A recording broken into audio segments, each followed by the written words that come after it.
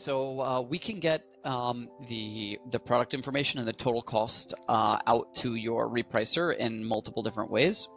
One is via a CSV file that they can pull against at any point in time. So if they had the ability to accept files from like an FTP or something like that, you would just drop that top link into their software, and so they or tell them to point to this FTP and pull that whenever they'd like.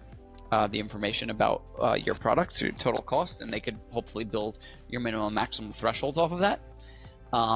Our preference is the integration with Appeagle, formerly Appeagle, now Inform.co, and we have a direct API integration, which will take your total costs that are built within our system and push that information to Informed with regards to like importing products into them.